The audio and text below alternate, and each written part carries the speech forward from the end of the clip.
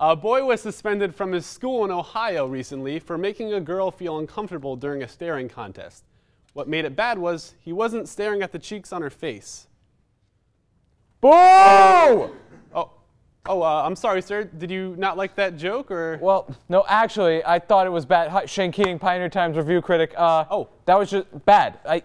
Awful. Well, is there any reason for it, or? You're just not funny.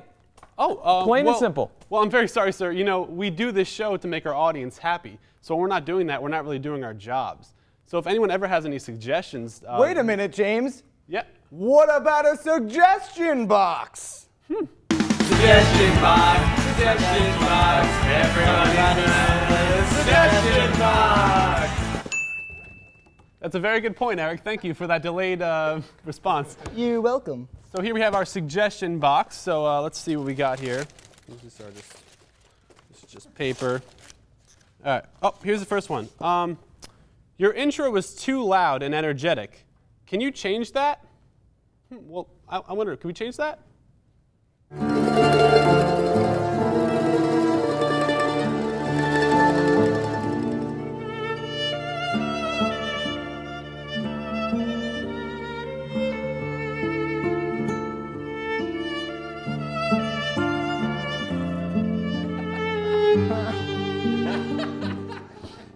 I guess we can The change mustache? that. I don't know. Yeah, I like it. I guess they add a mustache when things get Yeah. sad and stuff. All right, let's see what's next. Can Eric be less dumb? Eric, can you be less dumb? Or? Well, James. Look, there are probably more than 100 billion galaxies in the cosmos. Each of those galaxies is between 10 million and a trillion stars in it. Our sun, a rather small and feeble star, a yellow dwarf indeed, weighs around a billion tons, and most are much bigger.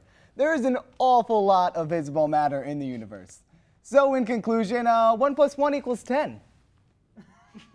So no. No. Yeah, no. Oh, yeah, no. Okay, let's see what's next.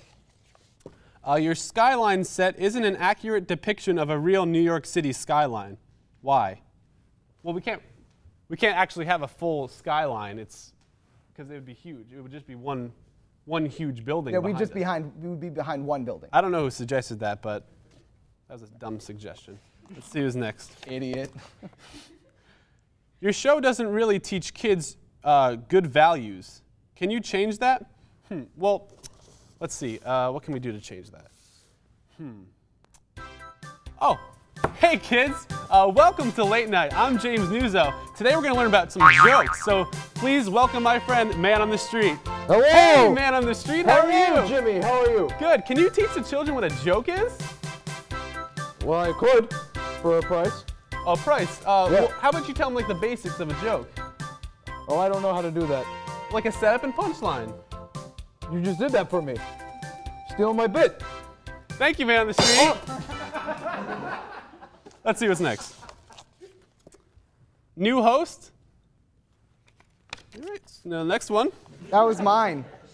That was yours, Eric? That was my one. Thank you. That was my one? That was my what? Mine. Yours. Okay. Whatever happened to stressed out college freshmen? Actually, this is a funny story. He actually got an internship. He actually sent us a picture the other day. This is college freshman on his internship. It's actually a ship full of interns. Like a boat. Like a boat? Like a boat. Yes. Let's see.